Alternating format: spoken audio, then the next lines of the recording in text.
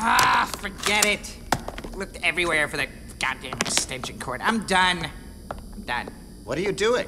I'm untying you and letting you go. About time Team Venture rescued me. And nobody came to rescue you. Like, nobody even answered my ransom calls. Well, maybe if you hold me longer. I'm sure somebody's working out a rescue plan. Forget it. We lose. We're wash-ups. Losers. You know my best henchman left me? Yeah, he's been hanging around my place. That wouldn't have happened if Brock was still around. So just be happy you don't have dwarves trying to take over your life. You haven't met my brother, apparently. Oh, yeah, he's really doing well, huh?